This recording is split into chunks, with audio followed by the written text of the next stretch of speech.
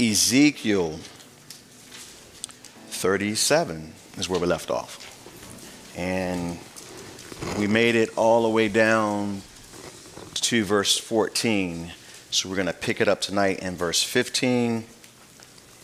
You remember the context. For many chapters, God had been dealing with judgment towards the nations, Judah mostly, but then he also dealt with the other nations, Egypt and a bunch of different nations that we covered.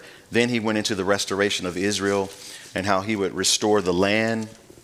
Son of man, prophesy to the mountains, he was told, of Israel. And then in chapter 37, he saw the valley of the dead dry bones, remember? And God told him to prophesy to those dry bones. And remember, they weren't like in skeleton form already. They had to rattle and come back together, and then have all this stuff put on them. And then they stood up and life came into them. And that was a picture of him bringing the nation of Israel back to life. So that part of the chapter, that part of it, we see is already fulfilled. May 14th of 1948, after about almost 100 years of the Zionist movement happening, the nation is birthed. And then that movement continued and continues up until right now as we speak, which is beautiful. So now we're going to look at him speaking to unifying the nation again. And we'll talk about what that is. We'll dive back and look at some scripture, some interesting scripture I want to point out. We'll look at that. And then we'll get into chapter 38 tonight and start making some progress into that area as well. So let's read verses 15, maybe down through verse 22. We'll pray and then dive in. Notice, if you're with me there, say amen. Amen. Again, the word of the Lord came to me saying, as for you, does it feel like the AC is on? Yes. Now, I don't know why the AC would be on. It's a little chilly out. Maybe we can work on it. Again, the word of the Lord came to me saying, as for you, son of man, take a stick for yourself and write on it. For Judah and for the children of Israel, his companions, and I'll explain in a minute. Then take another stick and write on it for Joseph, the stick of Ephraim, and for all the house of Israel, his companions. Then join them one to another for yourself into one stick, and they will become one in your hand. And when the children of your people speak to you, saying, will you not show us what you mean by these? Say to them, thus says the Lord God, surely I will take the stick of Joseph, which is in the hand of Ephraim, and the tribes of Israel, his companions, and I will join them with it, with the stick of Judah, and make them one stick, and they will be one in my hand, and the sticks on which you write will be in your hand before their eyes.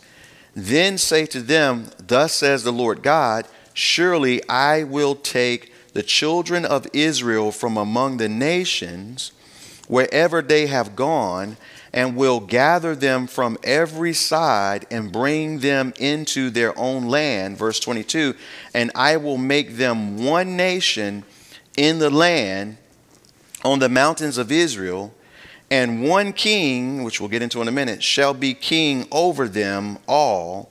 They shall no longer be two nations, nor shall they ever be divided into two kingdoms again.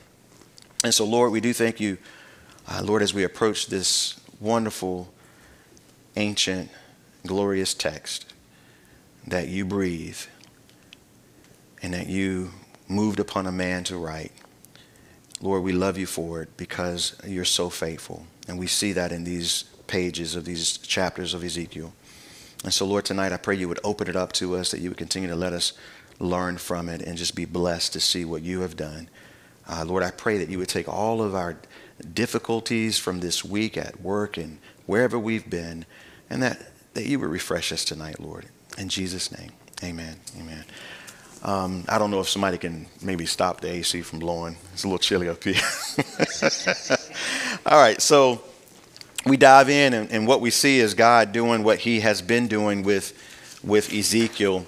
as Ezekiel has been in the camp there of the captives. You remember the 3 different waves of captivity that happened as they were brought captive by Nebuchadnezzar into Babylon. Daniel being in the first deportation, Ezekiel the second deportation, and then finally those who were still in Jerusalem that didn't die in the final invasion. So Ezekiel there in the camp of the captives north of the city of Babylon, and God has been speaking with him in a lot of different ways and using his life almost as a parable. There was a period of time where Ezekiel was mute and he couldn't speak. But he had to do all of these various dramatizations. Y'all remember that from the earlier chapters. He had to portray the city of Israel. We don't know whether he drew it, carved it, or built the little architectural design, but he had to besiege it and all of that kind of stuff to show the invasion. He had to dig through the wall and go out like he was trying to escape through the wall to show how Zedekiah, the vassal king of Nebuchadnezzar that was in Judah, would try to escape. And all of these different things he had to do. He had to lay on his side for a period of time and cook his food in a weird way. Y'all remember all of this stuff? All of these things. He had to be mute. His wife passed away. He wasn't able to mourn. And then God said when somebody would escape and come and they will tell you that these things have come to pass. And one came from Jerusalem and told him the exact time that the city had been taken by Nebuchadnezzar. And everybody realized that God was speaking through Ezekiel. And so now people are just watching Ezekiel. Ezekiel does weird things and they show up to see what it is, basically. And God speaks through it. They know that God is speaking through him. And so this time he's told to take these 2 sticks, to write on one Joseph and Ephraim and their companions, the nations of Israel, on the other Judah and their companions. And what has happened is the nation of Israel was split in 2. Y'all remember this. And so they were split in 2 way back when, and they're for 2 reasons, and I'll tell you what they are in a minute. And God is saying, I'm going to bring them back together, and one king should be over them, and they should never be divided again, which is a beautiful statement because here we are. Remember, God did bring them back after the 70 years of captivity. Y'all remember that. But they have never had a one king over them. They've been ruled by if you remember, by Persia, by Greece, by Rome. They rebelled by rejecting their Messiah, and then they were kicked out into all of the lands of the earth again. God brought them back, and as we said earlier, 1948 made them a nation again. Now they're dwelling there as a nation. And so we see, if you will, a somewhat of a fulfillment of it in our times in that way, but there's a greater fulfillment that we're about to see in a few verses down. But first, the 2 reasons that they were divided is really interesting because from a practical standpoint on the ground, as we look into their history, and if you take the school, go to the School of Ministry, if we want to see history, we go back into the what books? The historical books, right? So we're going to do that in a moment. And so we understand that there was this division that took place. But prior to that happening, it happened because God said it was going to happen. And it was a reason why God said it was going to happen, because they went into idolatry. But there's an interesting parallel, and we got to look at it because I think we need to take note of why God judged them this way, because I think that every nation should understand it because of how God views it. So what we're going to do is dive into the historical books for just a few minutes, but we call this Bible study, so turning in the pages is okay, right? So we want to go all the way back now to 1 Kings, which is in the heart of the historical books. And I want to show you, I think right around chapter 13 is where we might find it. And let's pray we can make it to chapter 38 tonight. Hold on, let's see where I want to be. No, we're going to go into chapter 11. All right, chapter 11, and I'm going to read a little bit. So y'all just track with me, and we're going to cover some things. This is the historical books. This is the time of the kings. And so we're going to look through some of this stuff. And remember, if you're in the School of Ministry, some of the prophecies overlap this part of history. And so we'll see that as we go through. But verse 26, then Solomon's servant, Jeroboam, this is who we're going to be talking about, son of Nebat, an Ephraimite, so he's of the tribe of Ephraim, from Zeredah, whose mother's name was Zeruiah. I'm not going to name all of these names because we're going to have a rough time. A widow also rebelled against the king. Now, I want to get down. Let me skip verse 27. And this is what caused him to rebel against the king. Solomon had built the Milo and repaired the damages of the city of David, his father. Then the man Jeroboam was a mighty man of valor, and Solomon, seeing that the young man was industrious, made him the officer over all the labor force of the house of Joseph. So this guy Jeroboam is key in this story. Y'all stay with me, okay? So Solomon says, hey, you're very industrious. I'm going to make you over a lot of what's going on here. Now it happened at that time when Jeroboam went out of Jerusalem that the prophet Ahijah, the Shulonite, met him on the way, and he had clothed himself with a new garment, and the two were alone in the field. Then this prophet took hold of the new garment that was on him, and he tore it into 12 pieces. We're going to see that these 12 pieces represent the 12 tribes.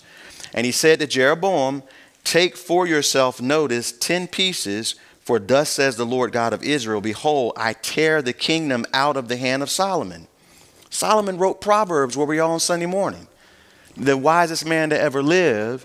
Why is the kingdom being taken from him? And I will give 10 tribes to you. God is saying, hey, Jeroboam, I'm going to give 10 tribes out of the 12 tribes of Israel to you to rule over. I'm taking them from Solomon's rule. But he, verse 32, shall have one tribe for the sake of my servant David, and for the sake of Jerusalem, the city which I have chosen out of all the tribes of Israel. So notice this. God says Solomon's going to keep some, especially Jerusalem and Judah, for the sake of David. Not for his own sake, but God had made a promise to David. And we need to remember that when we get back over into chapter 37. What we got to understand is when God says something, that's done. If he makes a promise, that's what he's going to do. And he will not go back on it, period. So even though Solomon has rebelled in going into idolatry, why did he go into idolatry? He loved a lot of foreign women that he married, and they worship other gods, which we're going to see, which took his heart away. But God says, even though you've done this, I told David I was going to keep someone on the throne. So let me keep reading. Verse 33. Because they have forsaken me, notice, and worship Ashtoreth. Notice she is the goddess of the Sidonians. Of Sidon. We talked about this. Chemosh, the god of the Moabites, and Milcom, the god of the people of Ammon, and have not walked in my ways to do what is right in my eyes and keep my statutes and my judgments as did his father David. Now, David had some issues too, didn't he? But one thing David didn't play with. There's only one God, and he's the only one we're going to worship. David might have messed up in some other areas, but there's only one God, and he's the only one we're going to worship. Okay. But I want you to catch this because there's this thing going on. This first goddess is mentioned as Ashtoreth or Ashtar, or she's got like 4 or 5 different names depending on the nation that was worshiping her. And she's tied to several other gods.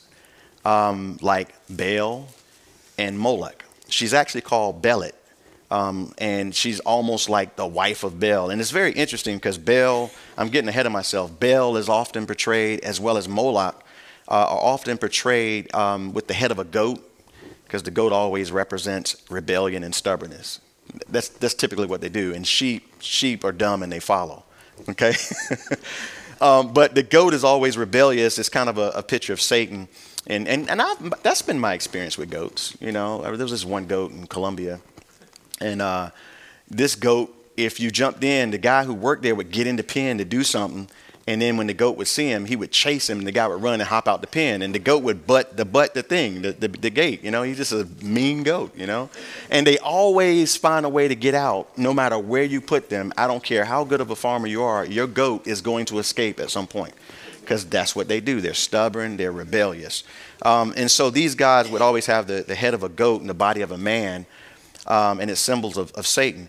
But this particular goddess, Ashtaroth, she's always portrayed in every carving in every portrayal of her, whether it's drawn on a cave or on a wall of the city or carved out in a pornographic way. She's always in some pornographic pose because she's the god of sex and fertility and even war. So what she does is she comes in and she basically seduces and corrupts a society. And she's tied with Baal and Moloch. Moloch is given of his hands, give me your children, sacrifice your children to me. Baal is this high deity. And so they worship these gods, and they worship her with sexual immorality, and then they sacrifice the children that come from those sexual immoral relationships. And so she's portrayed all over the world the same way. They even have stuff now that they're naming after her. Astoreth clothing, which is seductive, and models that they're capturing this. They're like, and so it's kind of weird because our nation right now is headed way in that direction. But remember, Paul says those who sacrifice to idols are sacrificing to demons. So what happens is there's this demonic spirit over this goddess Ashtoreth, which brings sexual immorality into a land and corrupts it. And Israel got tied up in all of this stuff. Jezebel was pushing Baal worship. All of this stuff had just become a major issue within Israel. And Solomon was marrying wives that were worshiping a lot of these gods. And it corrupted even Solomon. And so this prosperous nation that belonged to God went down because of this. And now, the parallel is that sexual immorality is about to ruin America. The sexual immorality, the child sacrifice, all of the degraded things that were going on in ancient times is repeating itself in our land right now and around the world. And so this is a very interesting thing to begin to look at. It's amazing how Satan doesn't have a new playbook. It's the same thing branded a different way in every nation that he destroys in this way. So this is what we're seeing. So God takes the kingdom from Solomon, but he leaves him a little bit just because of David. Now, what I want you to do, now that's the spiritual side of it. Now, the practical side of it is what's going to happen is that Solomon is going to die, and then Rehoboam is going to want to be made king. And then what's going to happen is Rehoboam is going to become the king after Solomon, right? Y'all with me? This is the practical side of it. And so the northern tribes of Israel, all the tribes are going to come to him and they're going to say, hey, your dad Solomon taxed us really heavy. Would you mind now, since you're the new king, reducing our taxes a little bit? We would appreciate that. And then we'll serve you. Everything's cool.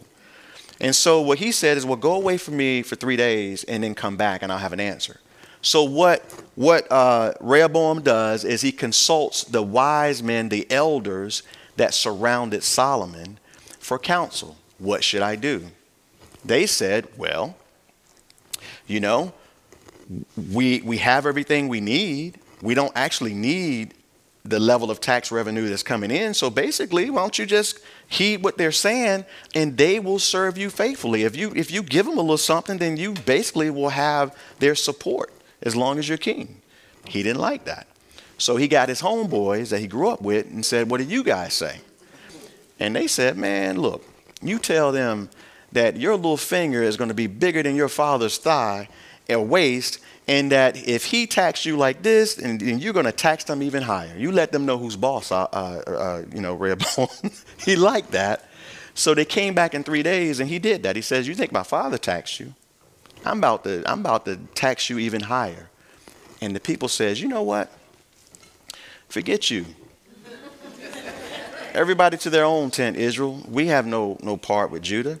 And so what happened is Jeroboam, who had fled the country because Solomon heard that the prophet had pronounced that he would get the kingdom, Solomon tried to kill him. So he had fled the country. They brought him back and they made him king over the northern tribes. And from that time on, Israel was divided. You follow what I'm saying?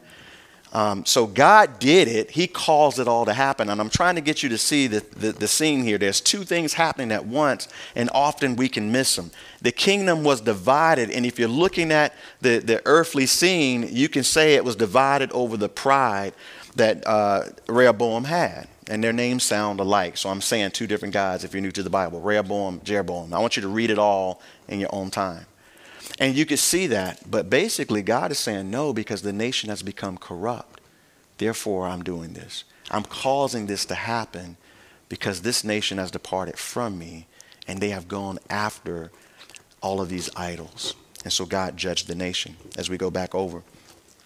So what he's saying to Ezekiel now is he's saying, Ezekiel, when I bring them back, I want you to show that I'm going to take that division and I'm going to put it back together. And never again will it be divided. You catch that? And I'm going to put one king over them. And I want you to understand that things happen practically on the ground. But it happens on the ground because there was a decision made in heaven. And that's for everything. You know, man has no control over your life or my life or any nation, ultimately. God has a plan, and he's the one making decisions. And I'll tell you this, I saw that happen at work too. Many times, because I know it's the middle of the week. I saw it happen on the job many times. It didn't matter what the boss or any coworker said, or even a customer.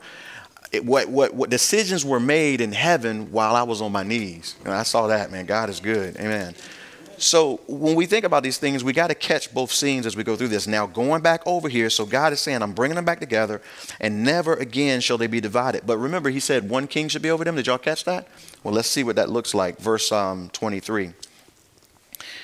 They shall not defile themselves anymore, this is important, with their idols, nor with their detestable things. And we can read through this very fast, and we can not consider what he's talking about. All of these idols. Now, wait a minute. What idols? What detestable things? Well, you got to remember back when God was calling them out. Y'all got to remember, I don't want to rehearse these things. I'm glad the kids ain't in here, because the week that we went through some of that stuff, they were in here. And he was painting some pretty graphic pictures of what they were doing. They were making these idols, and they were even making toys with some of these carvings of these idols, and they were committing immorality with this stuff. I mean, I'm just being real. I mean, God was saying that he said, y'all are worse than the other nations that y'all got this stuff from. This is what he was calling them out for. He says, so never again will these things happen, nor with their detestable things, nor with any of their transgressions, but I will deliver them from all their dwelling places, meaning all of the nations in the world that they were carried away captive, which really hints towards beyond the Babylonian captivity to the final exile in AD 70 when Rome destroyed the city and the temple. And he says, which they have sinned, and will cleanse them. Then they shall be my people, and I will be their God. And then notice verse 24, which we referenced a few weeks ago. He says, David, my servant, shall be king over them. Now remember, because we're going to get into this a lot for the rest of the night. Remember, Bible interpretation. We take it literally unless there's a reason not to. So some people don't hold to good Bible interpretation, so they automatically will spiritualize this verse to say, well, this means something else. But God just said David. Now remember, at this time, David is where? He's physically dead. He's in Abraham's bosom. He's with the saints, okay, of God. But God is saying, David, my servant, shall be king over them, and they shall all have one shepherd. Now, we talked about this weeks ago, so I won't go through all of this. But later in the book, we're actually going to see when Jesus returns and he establishes his kingdom. Remember, he comes back. Zechariah says he puts his foot on the Mount of Olives, and the mountain splits. And there's a topographical change of the land of Israel. It won't look like it looks now. It will be done over. Jesus will build a temple. There will be water that will flow, which we'll see later in the book, from that temple. And it will be like a Garden of Eden effect, because it will heal all the waters on all the earth that has been poisoned during the tribulation. The land will be healed. Jesus will rule from there. And David will be the prince over Israel. Jesus will be the king over the world. It's a beautiful thing. Why? Because God made David a promise. Ain't that something? David gets to hang out with his offspring, Jesus, if you will, in the flesh, his Lord in the spirit. for 1,000-year millennial reign from the earth. We're going to see it as we get later into the book of Ezekiel, so it's going to be beautiful. Then they shall have one shepherd. They shall also walk in my judgments and observe my statutes and do them. Then they shall dwell in the land that I have given to Jacob, my servant, where your fathers dwelt, and they shall dwell there, they, their children, their children's children, forever. Remember, the millennia is going to last for 1,000 years, then eternity comes. And my servant David shall be their prince forever. So he is speaking of the David that we know and we read of. He's going to raise David up in the resurrection to fulfill this role there under Jesus, of course, as Jesus is king of all at that point. And so the millennium, as we look at the temple later in this book, chapters 40 through the end of the book, the millennium is going to be very interesting because there's going to be a lot going on there that maybe you don't expect. Like every year, all of the nations of the world will go there and worship. And there will be some of the feasts that will be kept. And it's going to be just an amazing time. We might look at some of it a little bit later on. He says, moreover, I will make a covenant of peace with them, and it shall be an everlasting covenant with them. I will establish them and multiply them, and I will set my sanctuary in their midst forever, meaning this temple there will be there forever. My tabernacle also shall be with them. Did you catch that? I will set my sanctuary in the midst of them forever. My tabernacle also will be with them. Indeed, I will be their God, and they shall be my people. Hint, Revelation 21 a little bit. We see that too. The nations also will know that I am the Lord, and they will go. They will go to see Jesus. Sanctify Israel when my sanctuary is in their midst forever. And I like that. So God has an eternal plan for the nation of Israel. Now remember, God's plan for Israel does not in any way conflict with his plan for the church, nor does God's plan for the church in any way conflict with what he's planning to do for Israel. And in fact, all of the Old Testament prophets didn't quite fully get all of that, because remember, the New Testament says that the church was a mystery to them. So when they were writing, they were never really thinking about us to begin with. They were writing mostly focused on God's plans for Israel. And so this is God's plan. He's gonna like dead, dry bones that cannot live. He's gonna make a nation that was dead live once again. We talked about that last week, and he's already done that part. He's gonna make them one. He's gonna have one king over them and one prince, which is David. Their king will be Jesus, king of all, king of everything, basically. King of kings, Lord of lords. So that's a beautiful thing. All right, chapter 38. With 21 minutes to go. In chapter 38, notice it says, now the word of the Lord came to me saying, Son of man, set your face against Gog of the land of Magog, the prince of Rosh, Meshach, and Tubal, and prophesy against him, and say, thus says the Lord God, behold, I am against you, O Gog, the prince of Rosh, Meshach, and Tubal. And I will turn you around, put hooks in your jaws, and lead you out with all your army, horses, and horsemen, all splendidly clothed, and a great company with bucklers and shields, all of them handling swords. Persia, Ethiopia, and Libya are with them, all of them with shields and helmets. Gomer and all the troops, the house of Togarmah from the far north, and all its troops, many people are with you. Prepare yourself and be ready, you and all your company, that you gather about you, and be a guard for them.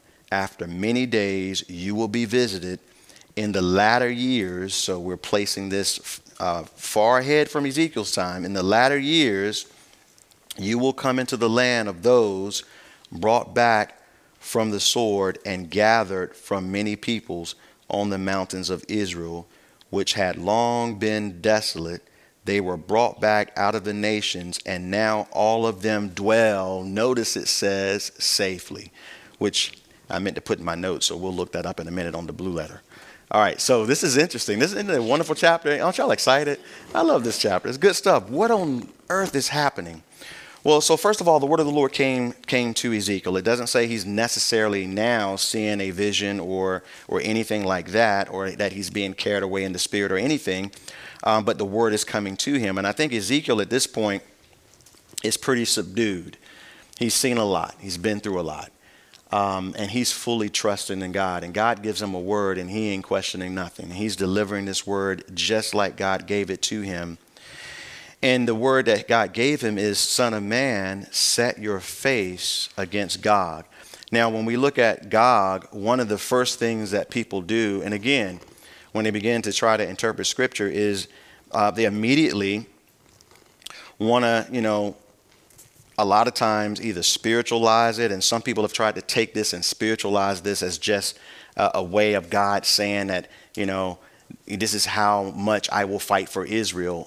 But I think that there's too many specifics. We don't interpret scripture that way. We're looking at what God is saying and seeing, what does this mean? Others have looked at some of the names mentioned in here, like Gog and the land of Magog. And what they have done is, in my opinion, gotten a little lazy and just tried to tie it to some other war that's mentioned in scripture. And we'll look at that briefly, but I think the problem with that is that it doesn't actually match up. For instance, some people like to call this the war that is mentioned in Revelation chapter 20. In fact, let's look at a little bit of it, if you will. Revelation 20, really quick. We're going to look at some scripture.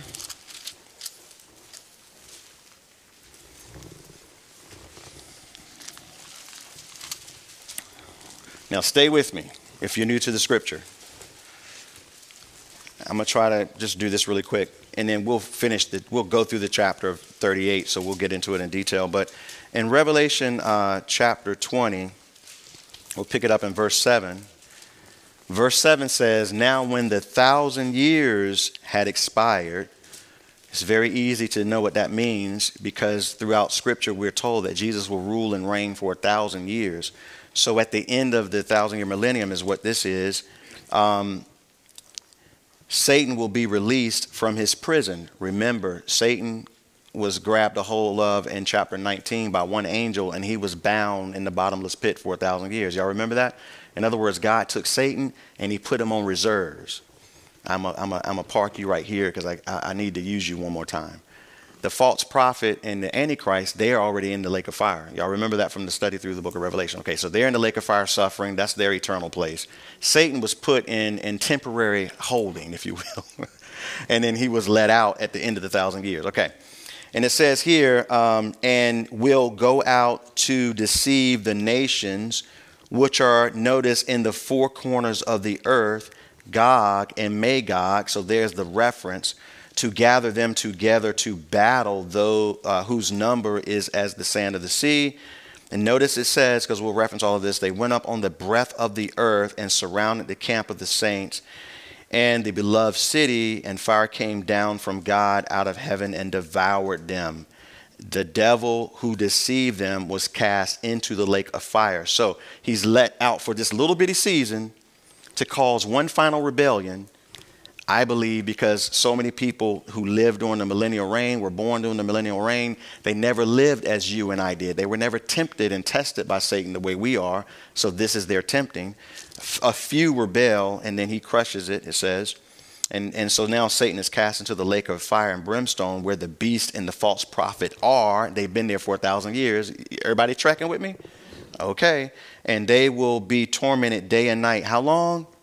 Because that's what the lake of fire is. It's forever. That's why we preach the gospel, because we don't want nobody going there. Amen. That's torment forever. Ain't no coming out of there. All right. Ain't no off ramp to the thing. It's just, all right. So we got that war, but because Gog and Magog were mentioned there are some people who try to say that this is the same war. Obviously, there are issues. Most of you probably picked it apart already, because there in that war, Satan will gather nations. If you remember, we looked at it from the four corners of the earth to fight. and they're fighting the camp of the saints in the beloved city. But here in Ezekiel, where we are, in Ezekiel 38 and 39, it says that there are 8 specific nations that will come from the north only. You follow me? So that it doesn't really match up at all. Not only that, in Ezekiel 39, which we're going to look at in a moment, it says that they will be burning the weapons from this war back in Ezekiel for 7 years. They're going to burn weapons for 7 years. The prophet actually tells us in the millennial reign of Christ, and this is key, because this war that we just looked at in Revelation comes at the end of the millennial reign of Christ. Is everybody catching that? Okay. The Ezekiel war, at the end of that war, they're going to burn weapons for 7 years. The issue is that the prophets tell us that in the millennial reign of Christ, and you can look at it in Isaiah 2 and Isaiah 11 and Isaiah 65, it says that they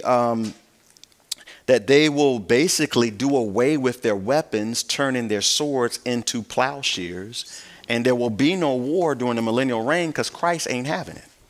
You follow what I'm saying? So there are no weapons at the end of the millennium. So that's another issue we have with it. Also, the Revelation 29, which we just looked at, it says that, and fire came down from God out of heaven and devoured them. Well, in the Ezekiel war that we're going to be looking at, the Bible says that they're going to be, in fact, Ezekiel 39:12 says, for 7 months the house of Israel will be burying the bodies of those who were destroyed in the Ezekiel war. Well, fire just came down from heaven at the end of the millennium and destroyed all of them. There's nothing to bury. And so you just look at scripture, that just doesn't add up. Those are 2 different wars. We can already see just from looking at a few verses that these are 2 different wars, okay? Now, some people, y'all okay? All right, you got to pick it apart. Go back and look at it. Take notes. Go look at it later. Okay. Now, some people think, well, this must be the battle of Armageddon mentioned in Revelation 16 and 19. A lot of people think that this war we're looking at over in Ezekiel is that. Back up now. If you're in Revelation 20, back up a few chapters to Revelation 16. I'm going to read you some verses, and you're going to see that in Revelation chapter 16, we're going to pick it up in verse 12, but what you're going to see is that it is a global war that is happening here in Revelation 16. It's very different from a regional war by 8 specific nations mentioned in Ezekiel chapter 38 that come from the north. So I'm going to start reading verse 12. Y'all okay? 12 through 14 says, then the 6th angel poured out his bowl on the great river Euphrates, and its waters was dried up, so that the kings from the east might be prepared. Kings from the east not mentioned as part of the Ezekiel war, by the way. And I saw 3 unclean spirits like frogs coming out of the mouth of the dragon, out of the mouth of the beast, and out of the mouth of the false prophet. Notice that for they are spirits of demons performing signs, notice, which go out to the kings of the earth and of the whole world, you see, to gather them to the battle of the great day of God Almighty. And so that is a global war. All the kings of the earth are being impacted by that, because by now everybody's taking the mark of the beast. Everybody's being controlled by Antichrist. This is a different war. This is a global war happening in the battle of Armageddon at the end of the tribulation. So that's it looks like 2 different wars happening here. So Ezekiel, and this is good that we pick it apart like this, because then it tells us, well, then let's just look at what Ezekiel's talking about and not try to match it with something else, and just let it speak for itself. The Bible will tell us exactly what's going on. Y'all ready? Okay, good. So let's go back over now into Ezekiel 38. There we go. All right. So, son of man, set your face against Gog. Who's Gog? We're going to try to figure it out a little bit, and then we're going to go. Well, we see Gog of the land, notice, of Magog. And he's called the prince of Rosh, Meshach, and Tubal, and prophesy against him. And I guess I should spend a little bit of time on Gog before I go into all of this, because he was mentioned over in Revelation. Y'all remember? So it's real interesting when we look at Gog. And of course, the land of Magog is mentioned, which I'll get into in a moment in the book of Genesis with some of these other nations. But this figure, Gog, is a prince. And he's a prince over this particular region. Notice he's of the land of Magog. Magog actually means land of Gog. And it says here, the prince of Rosh, Meshach, Tubal. So three different places, three different geographic regions. He's the prince over those regions, which would either imply that he is a man who is like a king, a chief prince over that geographic region, or he's something else. Now, y'all bear with me for a minute. Can I have a little fun? All right. So people try to figure out who Gog really is, and there's a couple of different references. I only brought one of them, and I'm just having fun. So you can put this in your notes or not. But it's interesting that in the Septuagint, which is a Greek translation of the Old Testament, okay? It's interesting that in the Septuagint, they translate something that the King James and New King James translates Ahag. They actually translated Gog, which is very interesting. How many of you remember Balaam's prophecy? Okay, that's like two of you. The Lord knows. Y'all make me do too much work. Y'all remember, okay, Balak hired a false prophet named Balaam to curse Israel. Okay, good. All right. So, and he was going to do it. The donkey kept, okay, remember, and the donkey had, God opened the donkey's mouth, and he's like, why you beating me? I'm a good donkey, right? Okay. All right, now you remember the story. All right. So when he finally gets there, they pay him money. He's going to try to prophesy against Israel, and he opens his mouth and tries to do it, and he can't do it. He blesses them. In fact, over in Numbers 24, which is where it's found, you don't have to turn there, but write it down, Numbers 24. I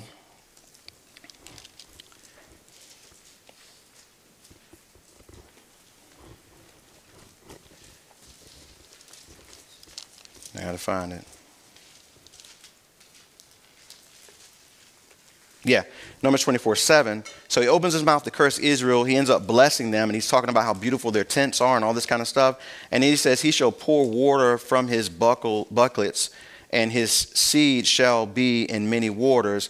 His king, speaking of Israel, his king shall be higher than Ahag, and his kingdom shall be exalted. So I went and got my Septuagint off the shelf, and I went and looked it up just to see that word Ahag that my New King James translates. The Septuagint, the Jews translated it Gog. It says that the king shall be higher than Gog. There's also a reference to the Dead Sea Scrolls that has a fragment of that in Numbers that's translated. It seems like the Jews would translate it Gog. Why would they translate it Gog? Well, I don't know, but it seems as though what they're saying is that this Gog figure is something about this Gog. Well, who is Gog? Well, the interesting thing to me is, well, Ahag, y'all remember, is the king that Saul, the Amalekites, was supposed to destroy. Y'all remember that? And Saul didn't do it. In fact, he brought the king back and some of the sheep and all that kind of stuff. And Samuel showed up like, man, what? You were supposed to destroy the sheep. What's wrong with you? And then there's King Ahag. So Samuel took the sword and killed Ahag. How many of you remember that story? Okay, but because Saul didn't do what God told him to do, how many of you know that there were descendants of Ahag that lived, and in the book of Esther, when Haman is about to destroy Israel, we find that he is a descendant of that line that was supposed to be destroyed, and God told Saul to destroy them because they were wicked and they wanted, check it out, to destroy Israel, which is very interesting to me. So I think from a Jewish perspective, this God figure is some spirit behind this Gog that wants Israel destroyed. That would make Gog a antichrist type figure. Now remember on Sunday, in the book of John, we talked about the fact that the spirit of antichrist has always been in the world. Many antichrists have come, okay? So don't get tripped up by the fact I use that term. Many antichrists have already come. We've seen them in modern times. Hitler was an antichrist, okay? Pharaoh was an antichrist. Antiochus Epiphanes was an antichrist, so forth and so on. Many of them, Herod was an antichrist. You get the picture of what I'm trying to say. Haman was an antichrist. They want Israel destroyed. Why do people want Israel destroyed? Why is there an anti-Semitic spirit within the world? Because Satan is the little god of this world, and he wants to destroy God's people. I told you Sunday, there's two groups of people on the earth that Satan wants to destroy. Israel, because of God's love and promises to them, and the church, who is the bride of Christ. He wants us destroyed as well. But thank God, Jesus says that the gates of hell shall not prevail against my church, and he's at the right hand of the Father interceding. So we're safe, okay? We're good. We might get some persecution, but we'll never be destroyed because we have eternal life, okay? We understand that. Now, so then this Gog figure, which is mentioned again in the book of Revelation, I think it's because this Gog figure, in my opinion, and this is just Pastor Kevin, and you don't have to believe it, and it's okay. You don't have to put it in your notes, okay? In fact, don't put this in your notes. All right, everybody good? You're going to agree not to put this in your notes? Good. You draw your own conclusion. I believe that Gog is the demonic spirit assigned to the land of Magog who wants Israel destroyed. Now, would that be consistent with any scripture? Well, he's the prince, notice here, of Meshach, Tubal, and all this kind of area. We see in the book of Daniel the prince of Greece, the prince of Persia. We know that we don't wrestle against flesh and blood, but principalities and powers in heavenly places. Satan has a very organized principality that's assigned throughout the earth with the purpose of destroying the work of God. And they've been trying to prevent the seed, the prophecy in Genesis of the seed of the woman coming since the beginning. We know all of this stuff, right? Okay. So it could be that Gog, this figure that seems to stand outside of time a little bit, is also a speaking towards this demonic figure that's behind the scene, and that God could be speaking directly even to him. So with all of that said, let's just go back to the text. We good? That's all the fun I'm going to have tonight. All right. So, son of man, set your face against Gog. That's a key. Set your face against. Remember, he was told to set his face against some other things previously. You remember? It implies that Ezekiel knows how to set his face in a direction. Set your face against Gog, notice of the land of Magog, the prince of Rosh, Meshach, Tubal, and prophesy against them. Now, there are 8 nations that are mentioned here. Now, every Bible teacher, prophecy teacher, immediately goes to Russia. Oh, it's Russia. Okay, and that's what we hear all the time. You can get 98 out of 100 prophecy teachers, and they're going to jump to Russia pretty quick. And by the way, if you come and I'm not going to disappoint you. I'm not taking Russia off the table. I'm just not jumping immediately to Russia. And the reason I'm not is because if I was Ezekiel, I wouldn't know anything about Russia, Europe. I wouldn't know anything about America. I wouldn't know anything about any of those nations if I was Ezekiel 2,500 years ago. You understand what I'm saying? None of that makes sense. I don't have any clue about all of that. So when God is telling Ezekiel, if I was Ezekiel, son of man, set your face against these nations, Ezekiel's thinking something different. Now, when I don't know something, or if something happens in my life and something comes up, something is said to me, I think biblically. That's what I do. I always think, well, what does the Bible say?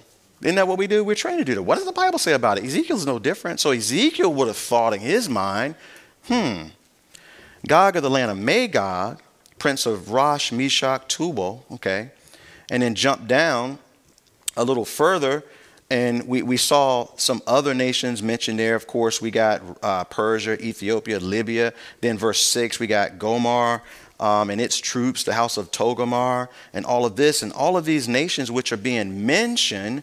And if I was Ezekiel, I would be thinking, I have an idea who these nations are, because biblically they're described for me all the way back in Genesis chapter 10, these descendants of Noah, these are grandchildren of Noah that are being mentioned here. Magog is one of them. Y'all can go look at Genesis 10 in your own time. We got Magog and all of these, Meshach, Tubal. All of these nations were descendants of, I forget which son of Noah, but he only had 3, so I got 30% chance if I guess, but I won't guess. All right. So these nations were said to have left the area where they were, and they began to populate the coastlands. So wait a minute, I'm Ezekiel, so I'm thinking biblically. So I know that Noah and them landed at Mount Ararat, that's Turkey. And we believe that the Noah's Ark is in Turkey today. How many people have seen pictures of what they perceive to be Noah's Ark? In fact, Turkey government won't even let us go look at it anymore. So something's there, okay, all right. So the ark landed at Mount Ararat, which is in Turkey. And they would have gone out from there. Okay, Babel was probably near there. And then eventually they would have gone out. And it says that they would have occupied the coastlands. The coastlands from Turkey is not what we think. It would be coastlands of the Black and Caspian Sea and then part of the Mediterranean. You follow what I'm saying? So, I mean, Ezekiel has a better idea of what these nations are. So then when you begin to look at these nations and begin to put them on a map, you begin to find out some things that's very interesting. I got several maps here in my notes. Only one was clear enough to put on the screen. You can find hundreds of these, by the way, and they're going to all be slightly different. So Eric's going to put one, or Andres is going to put one up. So this one kind of gives us, you can't see the whole thing. You see Cush right there at the bottom? Okay. You can't see it, but it's covering the area where Ethiopia is. Well, Ethiopia has always been known to be where Cush went and settled, okay? They were actually called the Cushites at one point, okay? So that tells me that I'm on the right track. So then what's going on with the coastlands then? Meshach, Tubal, Magog, all of this. Rosh, we actually don't fully know. It sounds like Russia, which is why everybody likes to say it's Russia. But here's the reality. Y'all stay with me a moment. Here's the reality. No matter how you put it, and no matter what scholar you are, if you trace these lands, these countries, you find yourself in Turkey, going up into Armenia, going up into the southern areas of Europe, which is actually all occupied and controlled by modern day who? Now you can say it. Yeah, okay, yeah. So by default, Russia's brought into this. The problem is that as you look at, if you get into some of the more detailed maps, Meshach, which begins to move a little bit to the west into Europe, Gomar gets way into Europe, Tubal further into Russia, Beth Togarmah is a little bit north towards the center of Russia. The problem is, though, when I look at this and I think about it biblically and then historically, I have an issue. Because the issue is it expands beyond Russia. So stay with me for a moment. We got a problem. In the news today, the things necessary for this chapter to happen are playing out right now. There's a lot of things happening. You're watching the news. We could get into all of it. But the issue that I have when I look at this map is it's a broader picture than what we think a lot of times, and it goes beyond Russia.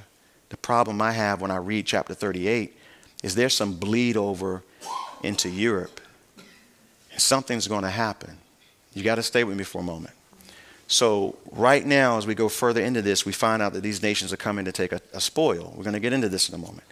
The issue right now with all the war that's going on is I'm thinking to myself, as this continues, what European nations are going to join?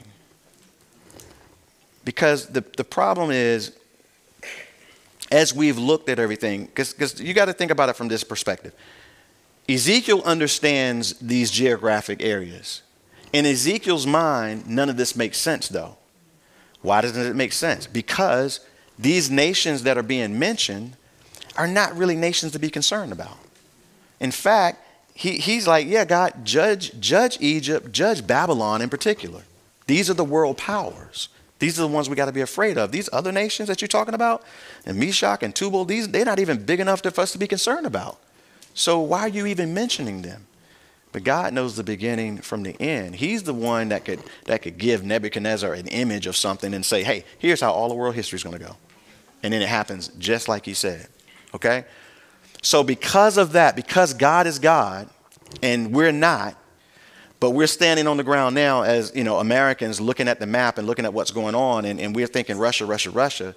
But the problem right now is that as we see this war developing in Ukraine, if all of Europe, Russia included, runs out of resources, all of a sudden nations that you didn't think that would join with them will flip and join with them and go down to Israel to take all the resources that Israel has, because Israel's becoming a powerhouse. And the crazy thing, when you put the map back up, I got another map that I couldn't put up that's better, actually. If you look at it and just Google some of these maps, what you can see this one. So you see Ethiopia in blue, lighter blue, and Libya in a darker blue, right? You see that, okay? Where look at Egypt. Egypt's not included. That makes sense. Israel and Egypt are working together on the natural gas, production and transportation. Okay. Saudi Arabia, not included. They got a lot of oil. So it would seem, as God is saying that he already knows how it's going to play out. It could very well be that because Egypt and Saudi Arabia are in the same business, they're all in danger at that point of this invading army that's coming to take a spoil, particularly from Israel, who has the ability to supply all of Europe with natural gas. And they're still discovering things. Israel, as we talked about last week, is flourishing, and they ain't no bigger than New Jersey. And they're flourishing. It could very well be that nations that we didn't think would flip and invade with Russia or be a part of this thing, because we think Russia, Russia, Russia. But when we get into Meshach's over in Europe, y'all. This thing it's a lot different than the way we think about it in modern times. So now let's go back to our text. Now, with all of that in your mind, realizing that Ezekiel would have thought of it biblically as a Jew, and he's thinking, okay, well, these nations are not so much that we need to worry about, but God is looking towards the end. So what we got to do is say, okay, let's watch what's going on and see how this thing plays out, because that's how we really get a handle on prophecy. Amen? Because it always, as God shakes it up, there's more to it than what we realize. All right. So notice it says here, prophesy against Gog of the land of Magog, the prince of Rosh, Meshach, and Tubal, and prophesy against him and say, thus says the Lord God, behold, I am against you, O Gog, the prince of Rosh, Meshach, and Tubal. He's against them because they're against his people, I'm sure. In verse 4, so I will turn you around and put hooks in your mouth. Now, what verse 4 is telling us is that when this thing happens, check it out. Remember, we looked at this back with Israel when he judged them and split the kingdom. On the ground, what we're going to see is they're coming in to take a spoil. They hate Israel. They want what Israel has. The reality, I told you earlier, whatever plays out on earth, decision was made in heaven. So God is saying, I'm instigating this thing. It's almost like God said, I'm ready to wrap this thing up, so let me go on and get it popping. Because y'all a little bit afraid to initiate, so let me help you out so I can wrap up my plans. So he says, I'm going to turn you around, put hooks in your jaws, and lead you out with all your army, horses and horsemen. Now, some Bible scholars now are saying that, the potential for horses to be used, because we don't fight with horses anymore, could be the fact that there's been a war that's happened that's taken resources off the table. I don't necessarily know if that's the case, but it could be. We could literally see horses again. But it could be also that Ezekiel didn't have any other way to describe what God was saying to him other than to use the type of technology that he understood. Make sense? They didn't have tanks. They had chariots, but they were driven by what? Horses. Okay, so it could be either one of those, and either one of those are on the table. Okay, and I'm good with it because I want to see it unfold. I don't want to be able to say I know exactly what it's going to be. I want to see how God's going to do it. Okay, so I'm open to all of that. All right, all splendidly clothed, so they decked out. They got good uniforms on. They got a lot of good gear, is what that is, and great company with bucklers and shields. All of them handling swords. So in other words, they are thoroughly equipped on their way into Israel. Now, here's some nations we understand. Persia, which is modern day Iran, Ethiopia and Libya, these nations we talked about, are with them, all of them with shields and helmets. And the interesting thing, even today, is that Iran is helping Russia with technology in Ukraine, basically helping Russia kill Ukrainians. They're tied together. Russia is parked in Syria right above the Golan Heights of Israel. So they are there. So all of this stuff is kind of already happened. So Iran, Russia working closely together. Russia's already down in the northern parts of Israel. Putin is a very sick man, so he's already looking at what he wants to take probably right now. And he's got his chessboard, and he's thinking through what he's going to do. So these things are very, very, how can I say it, lined up. And God could do this at any point. Understand what we just read. We look at news like we're trying to see things line up. The reality of what we just read is it's going to happen once God says, okay, now's the time. Does everybody understand that? So as Christians, we have to think like that. A lot of Bible prophecies are scrambling. Bible prophecy gurus are scrambling, and they're trying to, keep up with it all. And yeah, we want to keep up with it. But when it happens, it's going to be because God says now. And he's put the hooks in their jaws and bring them in. Okay, so we understand that. Now, I do believe, well, I'll get into that later on. All right. Now, so it says, Gomar, I believe I'm in verse 6, and all the troops, the house of Togomar, and that goes a little further up, actually. Let me pull my map back up. So when we get into, I'm sorry, y'all. I got too many maps. So when we get into Gomar, in verse 6, Gomar, we believe, and most scholars, I would say, put it, and this is interesting, it's far up potentially as Germany and Poland. Togomar is far up as, and now scholars are divided. Some of them have it in Turkey, others have it way up in Russia. So there is some speculation. Scholars are divided over some of these, but most of them have Gomar in Europe. From the far north, now, I'm glad that we're jumping in. I'm sorry. Yeah, from the far north, verse 6, and all the troops, many people with him. Now, when it says from the far north, here's what you can do. You take any map, just get on Google Maps, and put your finger on Jerusalem, okay? And then you draw straight north. And when you do that, far north, where do you land? Anybody know? Okay. Y'all don't look at y'all maps and stuff? Am I the only person that likes maps? I'm always in maps. All right, so draw a line from Jerusalem straight up. You do end up far north. You're in Russia at that point. You fall right in the heart of the capital of Russia if you go straight north from Israel. So another reason why a lot of scholars are tying Russia into all of this stuff. And so I just didn't want to jump on that bandwagon. You got to look at the text and figure out, well, what does the Bible say about all of these places? Russia does fall in the mix just because of what it says here in the scripture. All right, y'all good? Verse 7, prepare yourself and be ready. Oh, I'm way over time. Prepare yourself and be ready, you and all your company that are gathered about you, and be a guard for them. Because after many days, now this puts it in the latter time, so this would not take place for a while, and we're 2,500 years into the future from when Ezekiel was delivering this, because it says here in the latter years, which usually speaks of the latter times of Bible prophecy, which we're living in. You will come into the land of those brought back from the sword and gathered from many peoples, 1948, on the mountains of Israel, which had long been desolate. Remember, we talked about that. And they were brought back out of the land, out of the nations, and now all of them dwell safely. And I'll end on this note. Y'all give me one minute. Can I have a minute? All right. I want to pull this up because I didn't put it in my notes. So, School of Ministry folks, I'm grabbing my blue letter Bible. And I just want to look up really quick. Thank y'all for bearing with me.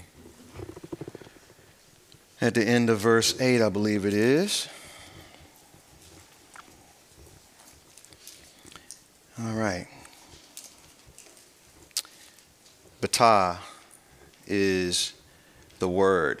I wanted to look that word up safely because, when I read through this, a lot of times I have issues with that word. Because when I think about Israel, I'm thinking, well, this must be way off into the future because I keep seeing missiles flying out of the Gaza Strip all the time towards Israel, and Iran is always threatening. So in my estimation, they ain't dwelling safely yet, But, it was pointed out, and I have to confirm everything, the Hebrew word here, batah, and it's interesting because it means dwelling boldly. It can mean dwelling confidently. And I would say that describes Israel, especially when you let Netanyahu tell it. And they sitting behind the Iron Dome, and they ain't really backing down from anybody. If you notice, this is a tiny little nation, and they're like, well, we're going to defend ourselves. And, hey, and they're saying, look, Iran, we're going to blow some stuff up. And I don't know if you've noticed over the last few years, they have blown up some stuff in Syria to prevent weapons trafficking coming through between Iran. They've blown up some drones. I mean, Israel's not like, they're not being a punk, basically, is what I'm saying. They blowing stuff up. They're confident. That's what I'm trying to say. They're confident and they're bold.